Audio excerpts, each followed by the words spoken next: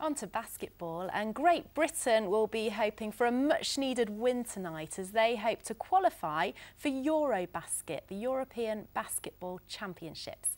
GB will play Bosnia at Olympic Park in London after losing their opening game of the four-match qualification series to Iceland on Sunday. Myles Hesson, who's from Birmingham, says it's important the squad make it to their fourth straight Eurobasket. I think it's really important we qualify for next year's tournament. It will just show that everyone in Great Britain, like that basketball's serious and there's serious talent coming out of Great Britain, and it will give us a better reputation around Europe also. The mood in the camp's been pretty upbeat, and I mean everyone's trying to play for their spot at the moment. No one's spot's definite for now.